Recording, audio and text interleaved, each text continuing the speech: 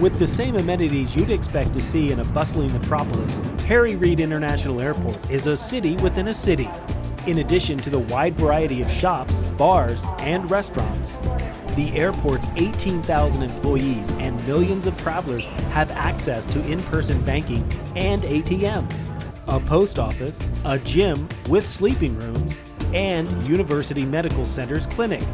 Not to mention a museum with multiple exhibits highlighting the history of aviation in southern Nevada. There are 2 metropolis substations, one in each terminal, with officers providing airport security. The airport even has its own fire station located on the airfield, with specialized firefighting equipment designed for extinguishing aircraft fires.